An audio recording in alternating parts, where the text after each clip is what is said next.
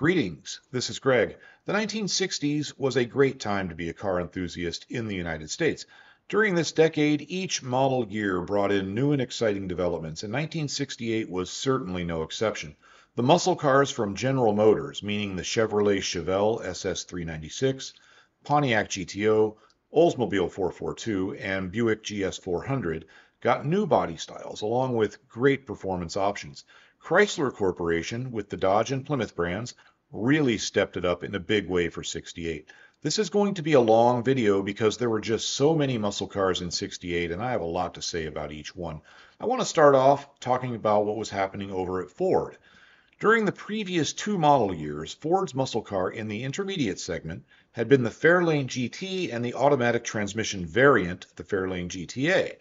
These didn't quite have the performance to match the competition and generally did not sell too well. For 1968, Ford updated these cars with very aggressive styling. In the 1960s, styling had a big effect on a car's sales. Ford experienced this firsthand with the Mustang back in '64.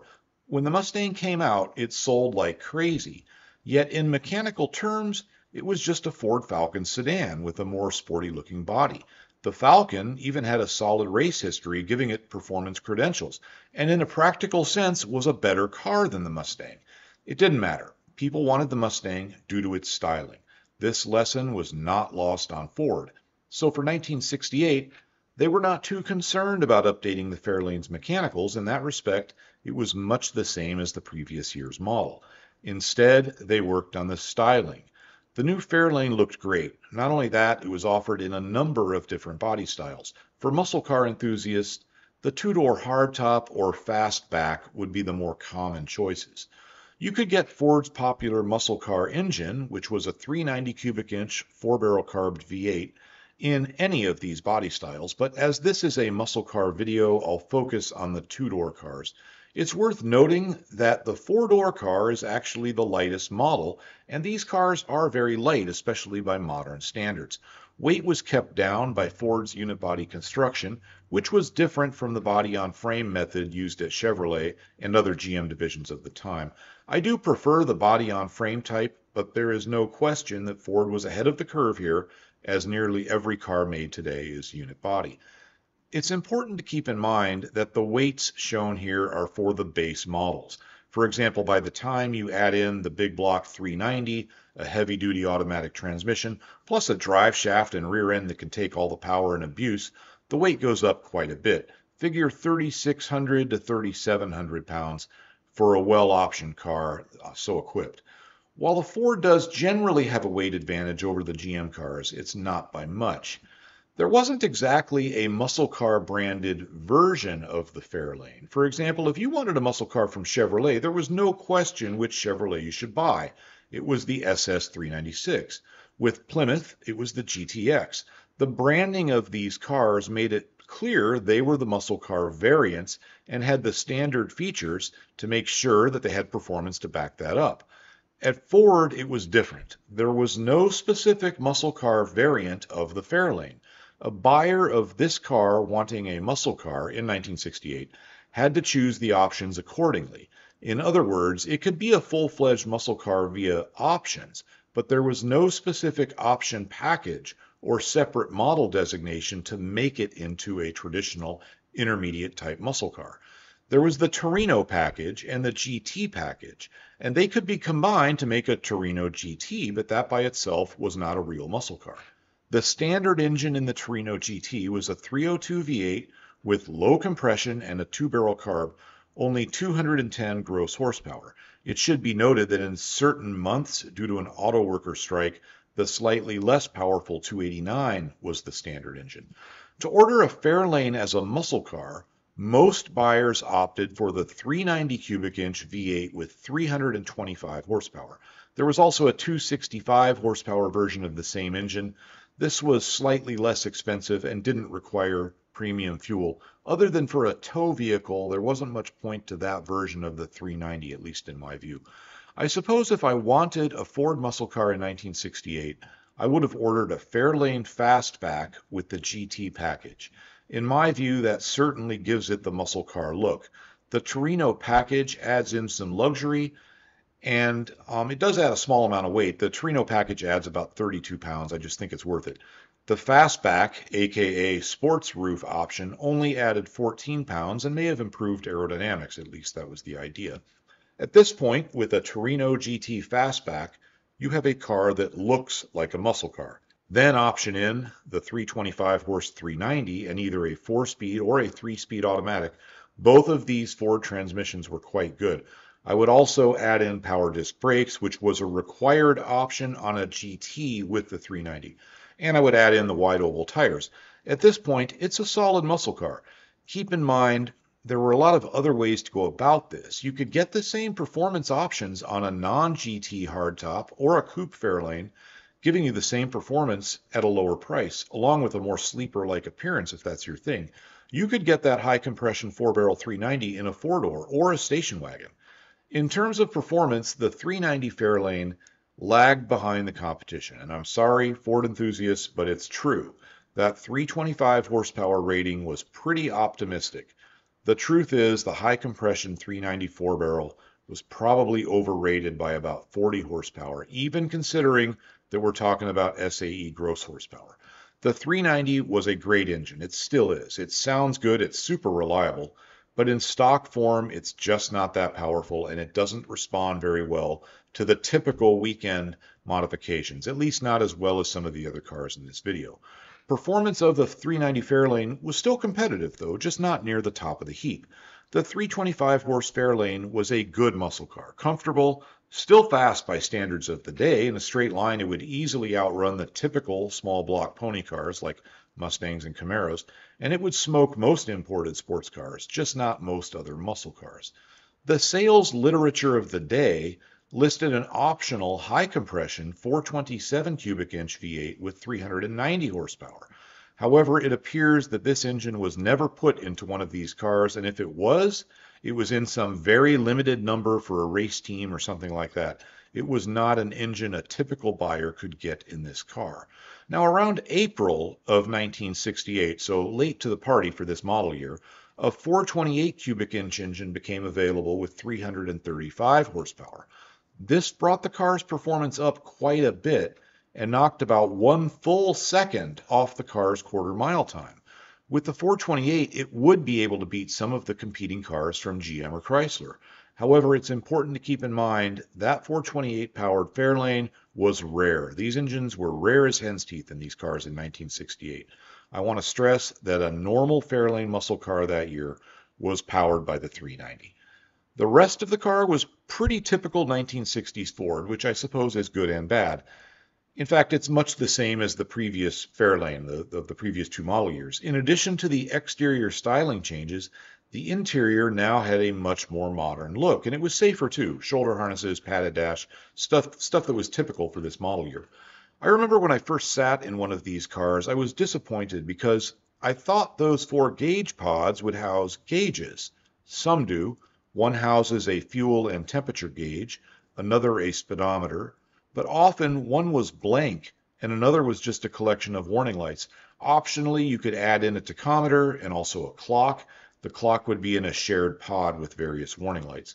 The rest of the car is just okay in my view. The front suspension is typical 1960s Ford with that spring on top configuration. This works well enough, but it's no better than what's on a muscle car from GM or Chrysler. And what I don't like about the Ford setup is that spring tower takes up a lot of room in the engine compartment. When you put a big block Ford engine in there, it's very cramped and hard to work on. And God help you if you want to add headers to your big block Ford, which is something that was an easy afternoon modification on most of the General Motors muscle cars. The rear suspension is nothing special on the Ford. It's a solid rear axle, like all the other 1968 muscle cars, and the Ford uses leaf springs. Now, all the Chrysler products, their muscle cars anyhow, used rear leaf springs as well, but they had a better layout for them. The Ford rear suspension isn't bad, but it's just not quite as good as what was on the Dodges and Plymouths, and certainly not as good as what was on the General Motors cars. So the 390 can't quite keep up. The suspension is no better than the competition's. In fact, it's worse. So what's good about this car? Well, a few things. Again, it's a solid, reliable car, and if the styling grabs you, it might be the car for you. It was the only intermediate muscle car in 1968 with a true fastback. I also think it looks cool. Additionally, the car was inexpensive. A Torino GT Fastback was only $2,742. Of course, that's with the weak two-barrel 302, but it gives the look of the muscle car. And based on the sales numbers, it appears that was important. Ford sold a lot of these cars, and I think a big part of that was the look and the low price. $158, an additional $158, I should say, got you the high-performance 390 put into your Torino GT. Another $184 brought in the 4-speed manual with your choice of close or wide ratio gears.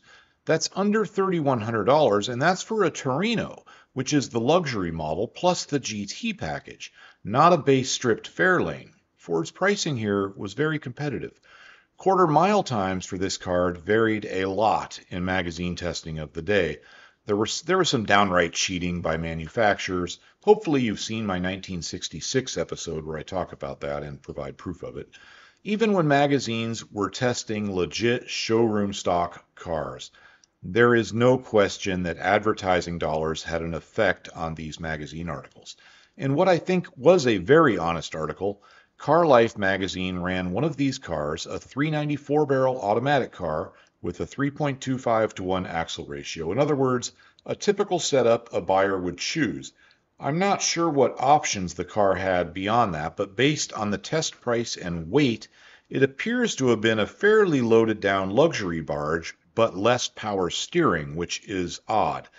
The car also had its emission controls hooked up. That wasn't always the case when they tested these cars. You see, 1968 was really the first year in which we saw serious efforts at controlling tailpipe emissions. Now, there were some minor efforts starting around 64 or so, and things ramped up quite a bit in the 70s, but 68 is really the year where you can point at and say, okay, they did this.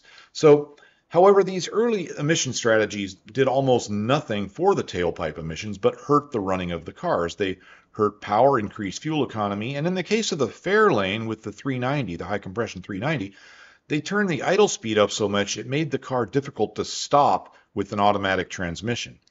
Anyway, with all these problems, all this going on, it ran the quarter mile in 15.8 seconds at 90 miles per hour. I have no doubt that's a real time, but it's on the slower side of the scale, probably because of the options and probably the fact that it really was right off the showroom floor, and it may have been in less than ideal conditions as well. Now, automotive magazines would often photograph one car and test another. Carcraft magazine took that to an extreme and road tested one car and track tested another in their 1968 test of this car. The car they drove around was a 390 four-barrel automatic. The rear-end gearing was unspecified, but they got 18 miles per gallon in combined highway, city, and mountain driving, so it clearly was not geared for the quarter mile. However, they tested a different 390 car at the drag strip and never specified what transmission or gearing it had. That car ran high 14s at almost 100 miles per hour. I suspect it was a 4-speed car with very aggressive rear-end gears. Then they ran a 428 powered car, again unspecified transmission and rear end gears. It ran 14.2 at 105 miles per hour. Considering this was in Carcraft magazine, I'm assuming aggressive gearing. I should add that I have this Carcraft article on my Patreon page in the paid section. Actually, I have all the articles used in this video there and all the brochures. They are all in high resolution PDF format. Next up, I want to talk about the Fairlane's stablemate from Mercury. Mercury was Ford's upmarket division. They basically sold nicer versions of the same cars and at a slightly higher price. Mercury's version of the Fairlane was called the Comet. The upscale version was the Cyclone. Think of the Cyclone as Mercury's version of Ford's Torino. Same thing. It's a trim package with luxury appointments. Then there was the Cyclone GT, so that's much like the Torino GT, but more upmarket, nicer, more exclusive. Like the Torino GT, the Cyclone GT's standard engine was the low-compression two-barrel carb 302. However, in the Mercury from earlier on, you could option in a high-compression four-barrel 302, And that option was very low cost, and that gave it 230 horsepower. That wasn't a lot. A 302 Cyclone GT was no muscle car, even with the high compression four-barrel option.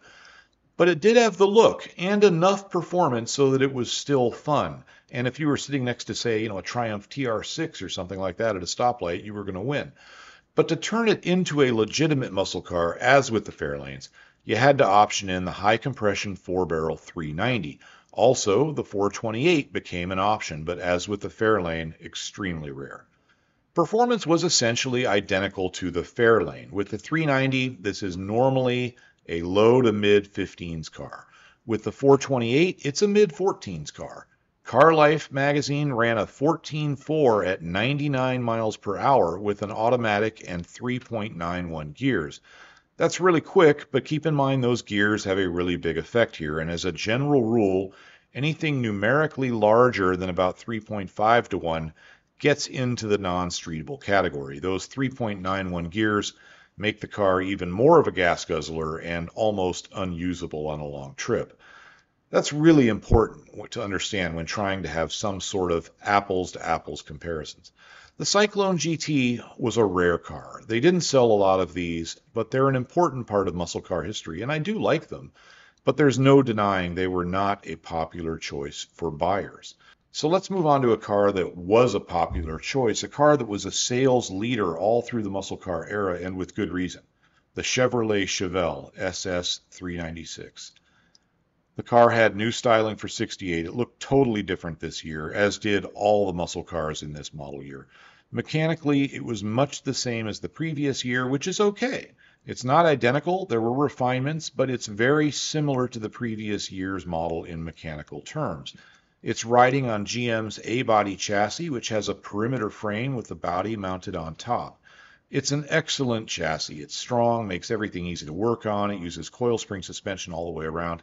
It's the best suspension of all the '60s muscle cars and the best chassis, with the exception of its GM stablemates, which have the same basic setup, but some of which are biased more towards handling, some more towards ride. The base engine in the SS 396 had 325 horsepower with a 350 horsepower engine optional. There was also a version with 375 advertised horsepower, but these were rarely mentioned, if at all, in the sales literature, and few were built. The standard at no extra cost transmission was a 3-speed manual, which was not common. Most people either got a 4-speed manual or one of the two automatic transmissions. Chevrolet's 2-speed Power Glide was one automatic transmission, but this was a total performance killer. You really didn't want that. If you wanted an automatic in your SS 396, you probably wanted the Turbo Hydromatic. This was GM's excellent Turbo 400 3-speed. There was no better automatic transmission in the 1960s. I don't really have anything negative to say about this car. That big block 396 was probably the best of the commonly available muscle car engines. It had a lot of power, but it also had a lot of potential power, more than the other GM engines in the same size range. The car's suspension, transmission, the overall quality of the body, the electrical system, everything was first rate in the Chevelle SS 396. It was also inexpensive. The base price of an SS 396 was $2,899. That was with a bench seat and a 3-speed manual transmission. But the SS 396 was absolutely the best of the low-cost muscle cars in '68, and a strong case can be made that it was the best muscle car of '68. I should also add that it was possible in 1968 to order a really fast Chevelle with a small block engine. They offered an ultra-high compression 327 cubic inch V8 with 325 horsepower in this car. Thus, you could order a base model, get that engine with a 4-speed. It could not be had with an automatic, not that engine. But with that combination, the 325 horse, 327 4-speed, you would have a low-cost car that would run with an SS 396 and most of the other muscle cars. Also in 1968, emission regulations, as I said earlier, were starting to tighten up, and nobody really knew how to control emissions yet. Thus, all the Chevelles with manual transmissions only, not automatics, but manual transmissions that year, had this stupid air injection reactor pump on them. This was an engine-driven pump that forced air into the exhaust system. The idea was that the air would allow unburned fuel in the exhaust to burn up on its way out of the tailpipe. These didn't really work, and when they did, they would cause backfires. The pumps cost fuel to spin, thus increased the car's fuel consumption, which is not good for emissions. What they really did is skew the emissions test results. They were testing pollutants back then by particles of pollutants per million particles. So you put a lot of air into your exhaust, and your pollutant particles per million go down. These pumps stayed in production for about 10 years before they gave up on this stupid idea. Strangely, there were not a lot of magazine tests on the 396 Chevelle in 1968. However, there was another car we can use as a stand-in. It was a two-seater Chevrolet in 1968 featuring the 396 engine, optionally anyhow. This car features the same engine specs, transmission, and rear-end gear ratios as the Chevelle, and it's pretty close in weight. Can you guess what car I'm talking about? Well, it's the El Camino. Okay, I misled you calling it a two-seater, but it could be ordered that way. Magazines were testing the El Camino SS 396 and getting quarter-mile times from about 14.5 to about 14.8 from 95 to 99 miles per hour. That's with an automatic and 3.31 gears. The Chevelle is a bit lighter than the El Camino and with better traction. A 350-horse Chevelle SS 396, as it was commonly optioned with an automatic and 331 gearing, was a very honest mid-14s car. As with the previous year, there was a 375-horse 396 which could be optioned in. Called the L78, this was basically a race engine. It featured 11-to-1 compression, a very hot solid lifter cam, a big Holley carb on an aluminum intake manifold, and more. It was intentionally underrated. Its true gross horsepower was closer to 425. This engine wasn't normally mentioned in the sales literature, and most people didn't know about it. But if you did, and that's what you wanted, you could order it. The vast majority of SS 396 buyers opted for the 325 and 350 horse versions. These were low maintenance, got decent fuel economy, and although they required premium fuel, they were not too picky about it. They also pulled hard from low RPM, requiring minimal driver skill to get the most out of them. The L78 with its 375 advertised horsepower was really more of a race engine, would not be a good choice for a car to drive to work in every day or to take a road trip in. You could option up a Chevelle to be as nice as the more expensive muscle cars, and the potential performance of this car was huge. You could make a base SS 396 with 325 horsepower, a legitimate 450 horse car in a weekend with a cam, headers, and carb rejetting. A lot of people did just that, and today the Chevelle SS 396 is a very desirable car. Next up, we have another low-price car, the Plymouth Roadrunner. This was built on the Chrysler B-body chassis, but with all-new sheet metal for '68. Most people consider the updated styling for this model year a big hit as compared with the '66 to '67 Plymouth B-bodies. The '68 Roadrunner was brilliant. It was the right car at the right time, aimed at the right people, and importantly, at the right price. The base price was $2,870, which included everything needed to make it a legitimate performance car. The powerful Roadrunner 383 engine and a 4-speed with a floor-mounted shifter were standard. And the car had an upgraded suspension, so it wasn't only fast in a straight line. By 1960 standards, the brakes were pretty good too. The idea here was for Plymouth to have a low-priced car with the performance of a fully fledged muscle car. In other words, the performance of a base Chevelle SS 396 or Fairlane 390, but at a lower price. Not only that, the Roadrunner was a larger car with more room, and that mattered during the muscle car era because not everybody was drag racing these things. For most buyers, these cars had to do double duty as family cars, grocery getters, or often just daily transportation to and from work. The '68 Roadrunners were offered as a basic no-frills performance car. The interior looked like it came right out of a taxicab. A bench seat, no carpeting, just rubber mats. The rear windows didn't roll down, they just popped out via a latch and hinge mechanism. Initially, these were offered only as coupes, no hardtops, no convertibles. Of course, it had to be a coupe in order to use that lower cost pop-out rear window. When I say pop out, it pops out at the back and it's hinged up front, so it creates a little bit of airflow. Now, if an automatic transmission was optioned in, it had to be a column shift transmission because the bench seat didn't allow for the use of Plymouth center console and associated shifter. All the '68 Roadrunners, at least maybe until very late in the model year, had bench seats. Mechanically, it featured a high-compression 383 four-barrel with 335 horsepower. This was claimed to be an engine unique to the Roadrunner within Plymouth's lineup. The normal or non-Roadrunner four-barrel 383 had 330 horsepower, not 335 like the Roadrunner. I'm fairly certain the long blocks on the 330 and the 335 horsepower versions of these engines are identical. Of course, a 383 powered B-body Plymouth was nothing new. It had been possible to order a similar mid-size Plymouth with similar performance and everything since 1965. What was new here was the packaging. The Roadrunner package put all the performance stuff into a base car and added the Roadrunner character and a cute-sounding horn along with some bulges on the hood to give it that muscle car look. The 68 Roadrunner had the right combination of muscle car appearance with legitimate performance to back it up, and at a low price and in a very practical package for an everyday use car.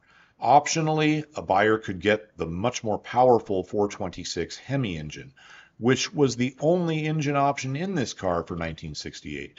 Very few people did that, as it was an almost $800 option on a sub $2,800 car. Because the Roadrunner was so Spartan, it was also a lightweight car by Chrysler B-body standards, meaning that this was the lightest production street car which could be factory equipped with a 426 Hemi during this model year. With the optional Dana 410 rear end gears, these things were amazing drag racers. However, a typical 68 Roadrunner was a 383 car with an automatic and 3.23 to 1 rear end gears.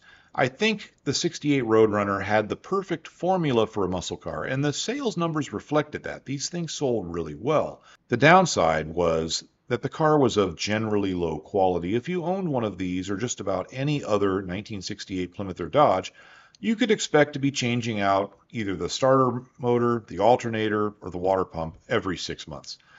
Let's back up for a moment and just talk about the Chrysler products in general. All of the true 1960s muscle cars from Dodge and Plymouth are on Chrysler's B-body chassis. These include the Roadrunner, GTX, Dodge Charger, a few others. This is a good chassis. It features a front torsion bar suspension that's very good. Not as good as what's on the GM A-bodies, but better than what's on Ford's. The same is true of the B-body's rear leaf spring suspension. It's better than any Ford muscle car era suspension, better than GM's leaf spring suspension, but not quite as good as the rear coil setup on the GM A-body muscle cars like an SS396 or Pontiac G.T.O. We really need to talk about the 383 engine a bit too. By far the vast majority of 68 Roadrunners use this engine, something like 97% of them. The 383 is a great engine. It lasts a long time, it's generally easy to work on, and when equipped with an automatic transmission, 323 rear end gears, and a properly set up four-barrel carb, this engine can deliver 17 miles per gallon on the highway in any B-body car. I like the 383, but it has some downsides. Despite what the numbers say, it's not really equal in power to the other muscle car engines.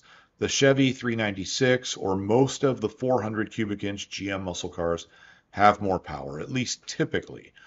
Worse, the 396 and the Chevelle, the Roadrunner's closest competitor in this market, could be hopped up more easily.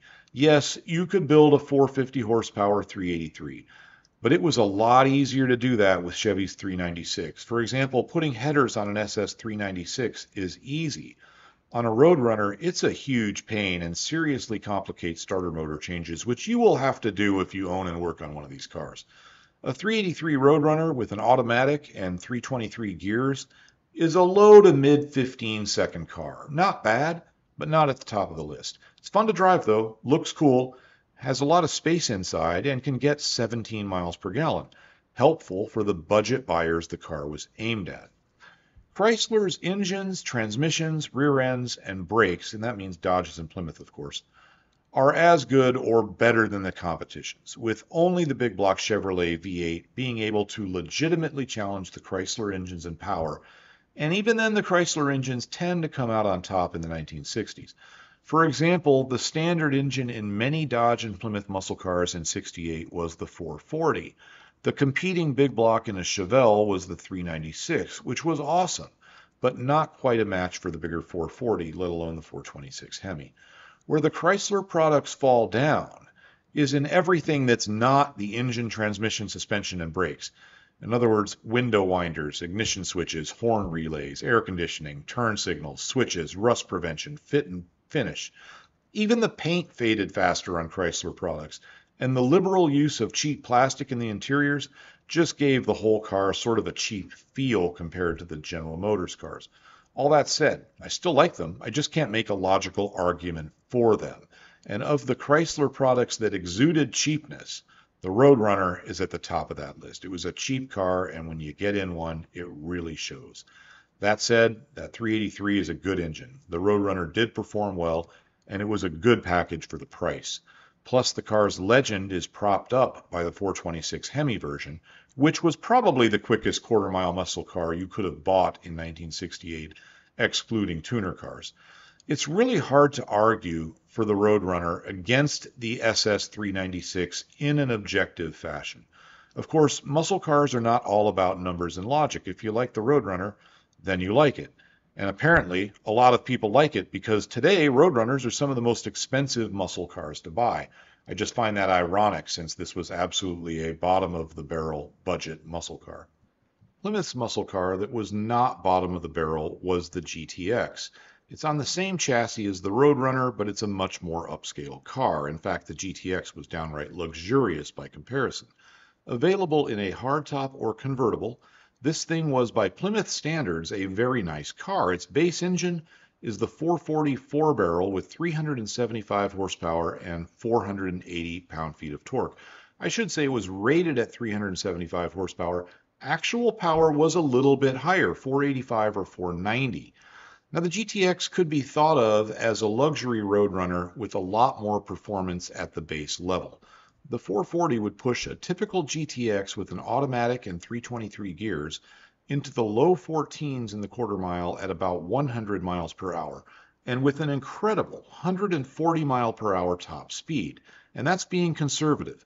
It could really edge very close to 150 miles per hour with good tires and the engine in a good state of tune, meaning good spark plugs and carburetor jetting.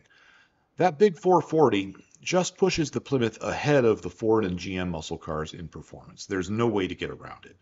To get equal times from the Ford or GM products, you had to stack the deck with manual transmissions and drag strip type gearing and sometimes very unusual options that were difficult to get.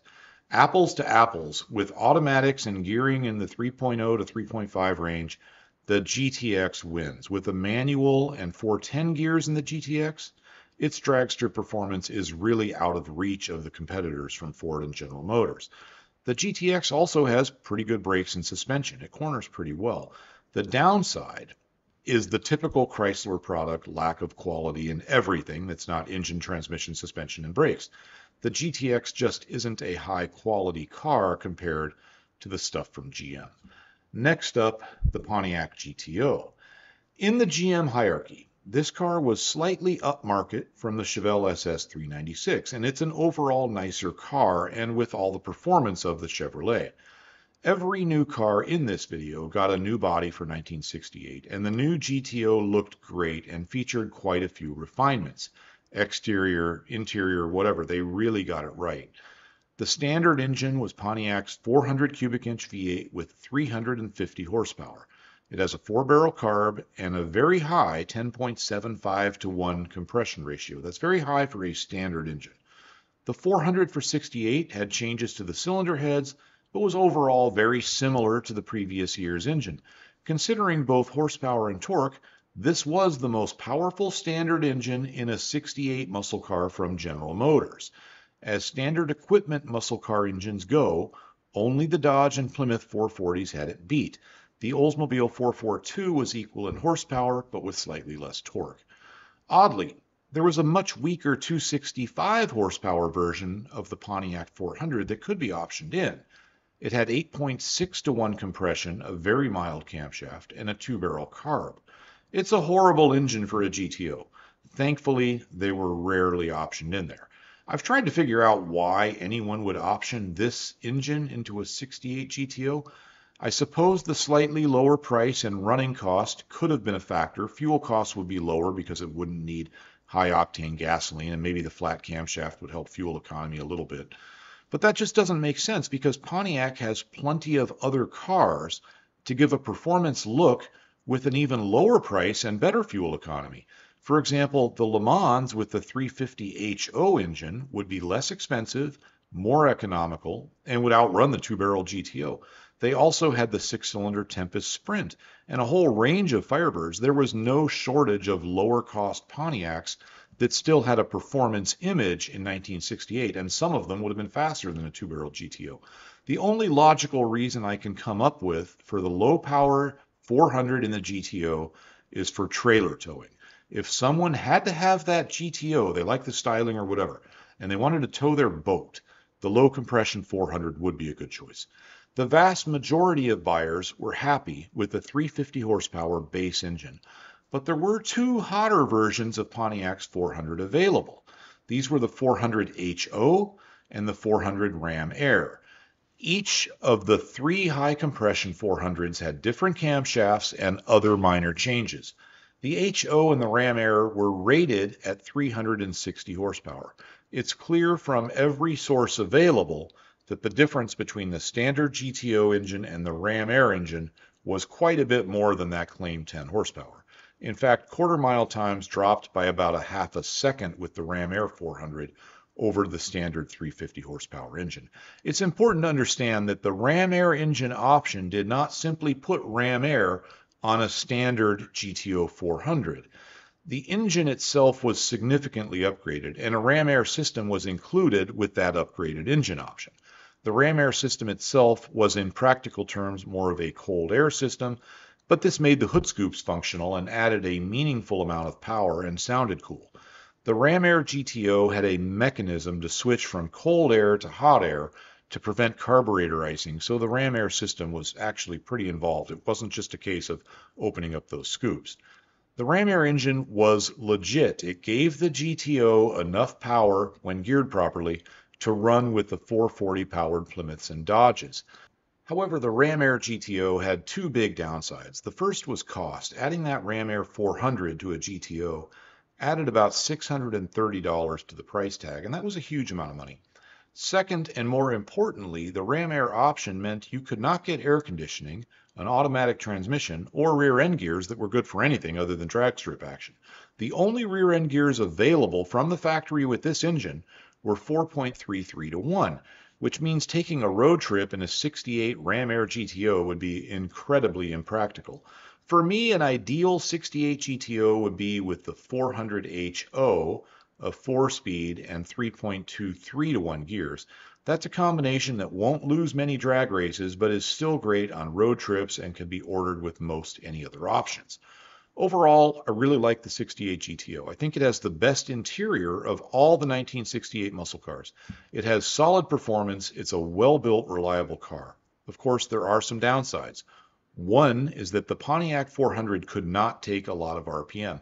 It had a very low red line on the standard engine, and that low red line was not Pontiac being overly cautious.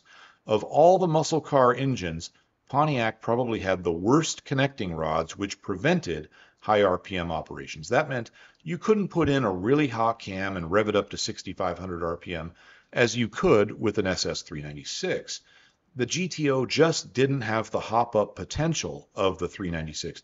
The GTO already had 10.75 to 1 compression, so there wasn't much to be gained there. You couldn't go crazy with the cam either because hotter cams usually required operation at high RPM, and the GTO rods just couldn't take it. This seriously limited the drag strip potential of a modified Pontiac GTO. However, stock versus stock, the Pontiac GTO comes out very well in quarter mile comparisons, and I'll put that type of data up at the end of this video. Next up, we have the Oldsmobile 442. As with the other GM muscle cars, it's riding on GM's excellent A-body chassis, easily the best of the 60s muscle car chassis. Better than Plymouth, far better than Ford. Of all the GM muscle cars, the 442 was the most changed for 1968. Obviously, it has all new sheet metal. The interior was updated and is pretty nice, but the big change was under the hood. As with the previous year, the 442 packed a 400 cubic inch Oldsmobile V8. It has 10.5 to 1 compression and 350 horsepower, the same amount as a standard Pontiac GTO, although the Oldsmobile has 5 fewer pound-feet of torque. Now, I know most of you guys know this, but the Oldsmobile 400 is not the same engine as the Pontiac 400, and we need to talk about this for some of the younger, or maybe some of the newer people to these cars. General Motors divisions built their own engines during the 1960s, but with overall guidelines from their corporate overlords at General Motors. Thus, Pontiac, Oldsmobile, and Buick all had 400 cubic inch V8s, but they're all different engines, not the same designs, and the parts do not interchange. Just to add to the confusion, a few years later, Chevrolet, Dodge, Ford, Mercury, and Plymouth would also add 400 cubic inch engines into their lineups. Back to Oldsmobile. This wasn't really the same engine as the Olds 400 from the previous year, and most Oldsmobile experts consider the 1968 400 to be a serious step backwards from what they were building in 67. The 68 engine has a different bore and stroke with a relatively small bore. It was under square, meaning the bore is smaller than the stroke, which was unusual for a muscle car engine. But this was done to streamline production by allowing the sharing of components with other Oldsmobile V8s. The 1968 Olds 400 also had lower strength internal components. In short, while it was a decent engine in stock form, it couldn't really be much more than that, which did serious damage to any chance of this car ever being the hot rodder's choice. But I don't think Oldsmobile cared. The 442 is intended to be a sort of gentleman's muscle car. It was upscale from the Pontiac GTO and a very good car. It was the best handling muscle car of 1968. It had great brakes. It was very comfortable, reliable, easy to work on. Just don't plan on beating the Chevrolets and Plymouths at the drag strip. Those guys would have upgrades the Olds just couldn't match. Now, of course, that doesn't mean you couldn't make your Olds competitive. If you threw enough money and enough time at it, of course you could. But if ultimate drag strip performance was your bag, the 442 was probably the wrong car. Now, I know at this point some Oldsmobile enthusiasts are screaming at the screen, but the Hurst Olds, the Hurst Olds. Yes, I know. The Hurst Oldsmobile was really fast, but that was a tuner car, not a factory-built muscle car. There were special tuner versions of every car we're talking about today. They are not the subject of this video, but the Oldsmobile fans tend to be very, very vocal about that Hurst Olds. Now, Oldsmobile used alphanumeric codes for their options, and W30 was the option code which added Ram Air and the Ram Air engine for a boost to 360 horsepower. It's much like the option on the Ram Air Pontiac. The air was rammed in this case, not from the hood scoops though, but from underneath the front bumper. But like with the Pontiac, if that option was selected, it limited other things. For example, you couldn't get power front disc brakes, you couldn't get air conditioning or cruise control. As we saw with the GTO, these sort of restrictions were very common on top muscle car engines, and that's part of the reason the standard engines were much more popular. As with the GTO, there was a weak two-barrel version of the Olds 400 which could be optioned into the 442. It was rated at a very optimistic 290 horsepower. In short, the 68 442 is a really nice car. I know I seem negative when I talk about the engine, but for anything other than track duty, it's a great engine, and it's in a great muscle car. Next up, we have the Buick GS. It's on the same chassis as the other GM Intermediates, which is good. Buick styling for 68 was a bit out there. The concave rear end is very unusual. I've never seen another rear end like this, at least not caved into this degree. It also looks to me like the rear bumper doesn't fit properly. It's like the spacing between the bumper and the body isn't quite uniform. I've never measured this, but they all look a little bit off to me. Every single one I've ever seen. This one is actually a 69 Skylark, but the back end is about the same. The interior of the car was nice, but it had a very boring dashboard as compared with most of the other 1968 muscle cars, and especially as compared with the GTO and 442. I've always felt that Buick didn't quite get the styling right for the 68, inside or out. However, even if you don't like the styling, the car makes up for it in other areas. Buick's 400 cubic inch V8 really doesn't have any glaring problems. It's dead reliable, it's easy to work on, and it's powerful. It's also one of the lightest engines in this discussion. Actually, I think it is the lightest. The standard GS400 engine was rated at 340 horsepower and 440 pound-feet of torque, slightly behind Pontiac's G.T.O. However, I promise, you put these two cars on a chassis dyno, and you won't see a power disadvantage for the Buick. Horsepower ratings back then were nebulous at best. According to magazine tests of the day, the results of which are also nebulous at best, the Buick had the quickest quarter-mile run of all the GM muscle cars for 68. And I'll talk about this later in the video, but as I've said many times on this channel, the individual options on the cars, the tires, the driver's skill, the environmental conditions at the time of the test have more to do with the comparative results of the drag race than the difference between these models. These things are all pretty close. Still, by any reasonable measurement, the Buick GS has performance equal or better than most of its competition, and in a very nice, comfy, reliable car.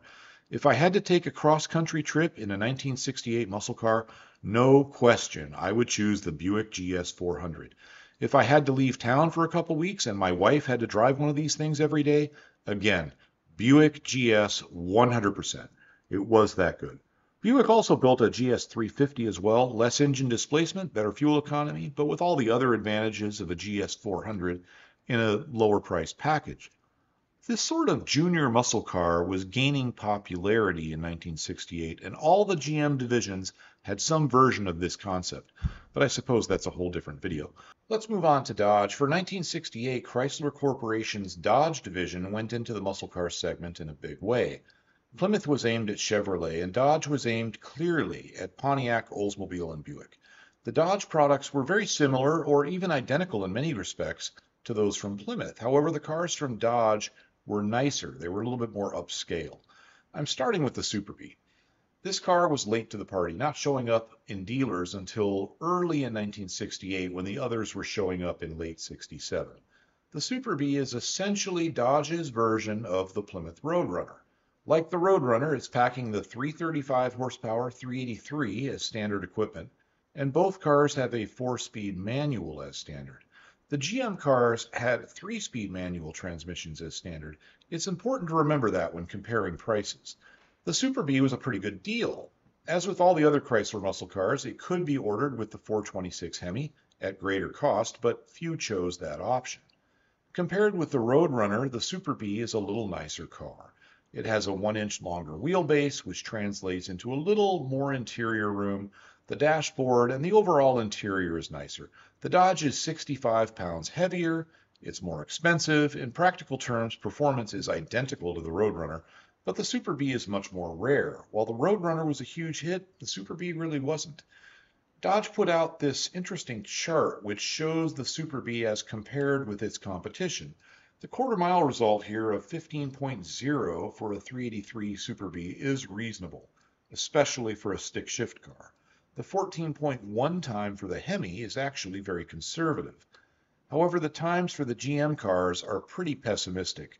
Those times maybe are from magazines or legitimate tests, but they're certainly on the low end of the scale. 9 times out of 10, a typical 68 G.T.O is going to beat a typical 68 383 Super Bee. The times shown here for the SS 396 and GS 400 are literally the slowest I've ever seen. Dodge did some cherry picking here. I don't know what's going on with that Torino GT time there either, but its performance is greatly exaggerated. No way would a 230 horse 302 Torino do that in stock form. Perhaps more interesting is the difference in size among these cars. Chrysler's unit body construction really comes through for them here, allowing them to build a car that's bigger than GM's A-bodies, but at about the same or even lower weight. That's a big advantage that helps all the Plymouths and Dodges. They were simply bigger than the GM Intermediates, with more interior room and often more trunk space. This made them pretty good as family cars. Next up, we have the Coronet RT. This is the Dodge version of the Plymouth GTX.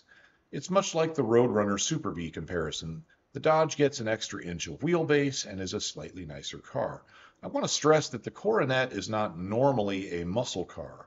The RT designation denotes the performance package that makes this the muscle car version of the Coronet. The Coronet RT has the 440 engine standard, just like the Plymouth GTX. It also has the heavy-duty suspension brakes and so on. Last, we have the Charger RT, and there's quite a bit to talk about here. The Charger and the muscle car version, the Charger RT, had all new styling for 68, and it was very successful. Sales of Chargers more than doubled compared with the previous year. The car was a hit entirely due to styling because under the sheet metal, it's just another Chrysler B-body. Basically, it's a Coronet. It is in no objective way superior to the Coronet. In mechanical terms, think of the Plymouth GTX or the Coronet RT. The Charger RT is pretty much the same thing. A 440 engine is standard, the same excellent transmission, suspension, and brakes are there. However, the Charger is a bit bigger and heavier. In fact, the Charger was the biggest, heaviest of the B-body muscle cars in 68, and it was also the most expensive. I think Dodge was aiming the Charger RT not only at the G.T.O, but also at what I'll call the senior muscle cars like the Buick Riviera. These were cars that were bigger than normal muscle cars, but with more luxury, generally larger engines, and similar performance, all at a much higher price. Thus, the Charger RT fit into an interesting spot in the market where it could compete against a wide range of competitors. Its size really helps with that. For example, the Buick Riviera had a 119-inch wheelbase versus the Charger's 117 and only 112 for the G.T.O. One could argue that the Charger RT was closer in size to those senior muscle cars from General Motors than it was to their intermediate muscle cars. Whatever the reason, Chargers sold well in 1968. Now, most were 318 or 383 powered versions, and I should point out that a Charger with the high compression 383 4-barrel was no slouch, but not quite a legit muscle car like the Charger RT. As with the Plymouth GTX and Coronet RT, the Charger's 440 put out an advertised 375 horsepower, 480 pound-feet of torque. Yes, it's a luxury barge, but with all that torque and the tire limitations of the day, it wasn't really any slower in practical terms during the stoplight Grand Prix encounters than its slightly lighter stablemates. As with all other B-body muscle cars, it could be had with the 426 Hemi, giving 425 horsepower. Fewer than 1% of Charger buyers selected this. Roughly 93,000 Chargers were built for the 68 model year, and fewer than 500 of them had the 426 Hemi. The RT package added $466 to the price of the Charger, but for that money, you got the 440 engine backed by the excellent TorqueFlite 727 automatic transmission. The package also included heavier duty springs, heavier duty torsion bars up front, leaf springs in the back, of course, plus better shocks. All this gave the Charger RT pretty decent handling by standards of the day. The RT also got a better dashboard with more gauges, a better alternator, although that better alternator could also be found on some 383 cars.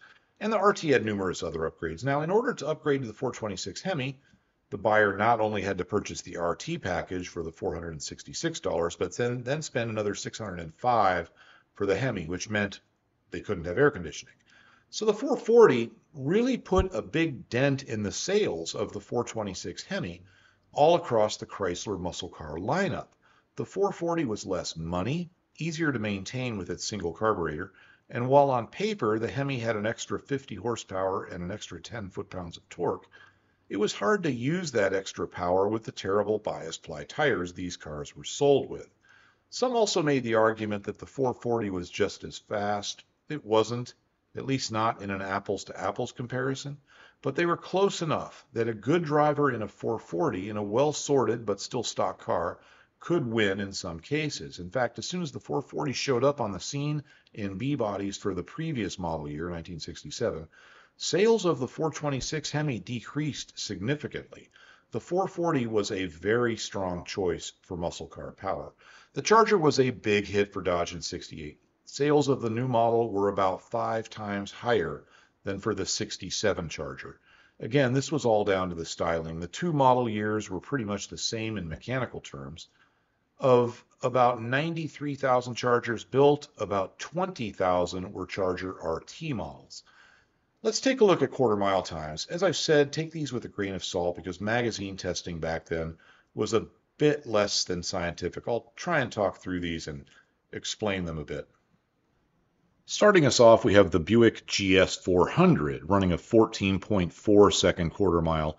All of these times are rounded to the nearest tenth, and miles per hour are rounded to the nearest mile per hour. Now, there are a few things I want to point out about the Buick test here.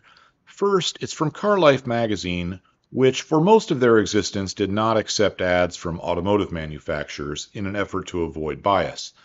The car tested was not equipped with Buick's dealer-installed Stage 1 or Stage 2 package, although those were tested in the same article, which causes some confusion. Now, this is a dead stock GS 400 with an automatic, but those 391 gears give it a solid edge. The car used in this test was also a low-option model with no air conditioning, thus was about as light as a Buick GS could get. It's an honest test, just an optimized one. Note the relatively low trap speed for such a good time. That's indicative of a great launch. I should say that I have this test and all the others I'm using here in the Patreon section. It's at the captain's level. I should caution you that Patreon does appear to offer a free method of joining, but in my view, it's a scam. That's Patreon getting your information and you getting almost nothing in return. I have nothing to do with that. I have 3 levels, $1, $3, and $5. Let's move on to the next car. Sadly, for some reason, there were very few tests of the 1968 Chevelle SS396. We have one here from Motor Trend running a 16.0 second quarter mile. This car has a 3-speed manual transmission, which was the base transmission, but not ideal for performance. But I still find that time to be on the slow side. The next time we have is for a 375 horse SS396. Now 14.8 is a pretty weak time for that car. The actual test was in Car Life magazine, and judging from the 0 to 60 times they had, which were poor, and the trap speed, which was high, it looks like they just couldn't launch the thing. We just don't have a lot of tests on the 68 SS396 Chevelle. So what I'm going to do is sub in a test from an El Camino from Car Life magazine. It's a 396, 350 horse, backed by the 3-speed automatic transmission and 331 gears.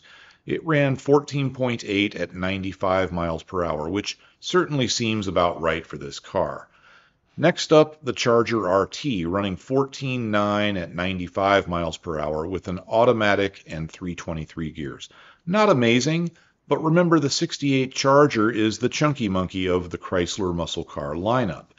Then we have the Charger with the 426 Hemi, an automatic transmission, and 323 gears in the back. It ran a blistering 13.5 at 105 miles per hour. That's with an automatic and without drag strip type gearing. In this test, they also ran it up to 139 miles per hour and estimated that it would have topped out at 156. The road test on the 68 Hemi Charger is actually really fun to read. The car is just so fast. Interestingly, the author also mentioned the Vietnam War in the article. That's something that was rarely done in automotive magazines of the time, but things were really heating up in 68, and he probably just couldn't help himself. As stated earlier, this magazine and others are in the Patreon section in PDF form. Now, next up, we have the Dodge Super Bee 383. It's running 15.1 at 92, which puts it about even with the Torino 390, although the Torino has a slightly faster trap speed. Of course, the Torino there is running a 4-speed manual against the Super Bee's automatic, which helps out the Ford a little bit. The Cyclone with the 428 and 391 gears represents about the quickest possible Fairlane or Comet in 1968. That 428 was a rare option, and the 391 gears are heavily biased for drag racing at the expense of any kind of normal usage. In that configuration, it ran 14.4 at 99 miles per hour. That's a good time in trap speed.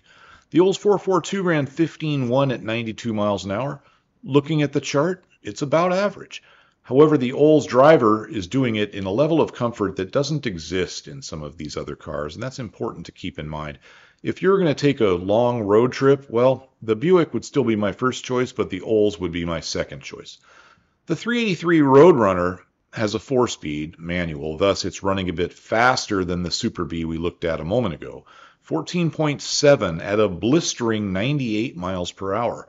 Cars magazine had a time of 14.65 at 100.5 miles per hour with a 4-speed and 355 gears, which represents about the best realistic street-driven 383 car. With automatic transmissions and 323 gears, these were more commonly 14.9 to 15.2 cars. The 426 Hemi Roadrunner puts in times identical to the Hemi Charger, despite the lower weight of the Plymouth. Next up, Plymouth GTX, and you may note that its 14.0 time, 0.0, at 96 miles per hour seems a bit slow. I see this time thrown around on the forums by the Hemi haters. What most people don't seem to realize, or at least they don't mention, is that this was a convertible Hemi GTX, which is heavier than the hardtop. It's simply the only time we have for a Hemi GTX in 1968. The test was actually a comparison of a Hemi GTX versus a 440-powered GTX. These are the actual cars from the test in this picture. The Hemi car, the convertible, is about 1 car length ahead at the 800-foot mark where this picture was taken. The GTX is a hardtop. Now the 440-powered GTX, that is, which ran a 14.6 at 96 miles per hour. The whole purpose of this article was to answer the question, is the extra cost of the Hemi worth it? It's about a half second faster in the quarter mile, maybe a little more, and that's in a convertible. Judging from the sales numbers, for most people, the Hemi was not worth it. The article is interesting, though, as they switch out tires and gears a number of times and get some really impressive numbers for the cars. But stock versus stock, it was 14.0 for the Hemi versus 14.6 for the 440. Last but not least, we have the Pontiac G.T.O. The first time is for a Ram Air car with a 4-speed manual and 390 gears. The Pontiac sales brochure only lists 433 gears for the car with this engine, so either these 390 gears were dealer installed, or more likely this was a change they made after the car was introduced, as this test was in May of 1968. I'm sure some Pontiac expert will chime in the comments and clear this up for me. In any case, 14.5 at 100 miles per hour, that's pretty good. This shows what I was saying earlier, that a Ram Air GTO can run with a typical 440 GTX or Charger and even be reasonably expected to beat it. But to do that, it needs a very expensive engine option and very steep gears. The standard Pontiac GTO was a high 14s car, although the only test we have of the car with an automatic is this one from a magazine with an inexplicably slow time. Later, Hot Rod magazine ran one with a base 350 horse engine and a 4-speed, and again 3.90 gears. They ran 14.7 at 97 miles per hour on their first run. That 97 mile per hour trap speed shows that it was probably capable of going quite a bit quicker. In fact, they did that, but with stickier tires. Plus, they removed the power steering pump, disconnected the alternator, did various other trackside type drag racing tricks. They got the car down to about 14.3, although at that point it was clearly not in a street drivable condition. Now, there are a couple of big takeaways looking at these times. First, muscle cars in 1968 generally ran high 14s to low 15s on the tires of the period, with the faster muscle cars running low to mid 14s. The 426 Hemi cars were really in another league in terms of power, but at a much higher price. The other thing worth noting is that all of the normal, meaning standard engine muscle cars, are really all pretty close in terms of quarter-mile performance. You probably wouldn't buy one over another based on a few tenths of a second if you like the slower car more for other reasons, more room in it or whatever. It's the whole package that matters. Otherwise, everybody would have been driving Hemi Roadrunners. Which of these muscle cars is the best? I'm going to say it's the Buick. It has very strong performance. It can be modded for even more with dealer-supported upgrades. It's comfortable and super reliable. Most of all, it just doesn't have any glaring problem. Of the inexpensive muscle cars, it's the Chevelle SS396 easily. It's just a better car than the Roadrunner or Fairlane in every measurable way. Now, knowing what I know, which one would I have bought new in 1968? For absolutely no good reason, I would have got the Charger RT. I just like it the most. Thanks very much for watching. Goodbye and have a great day.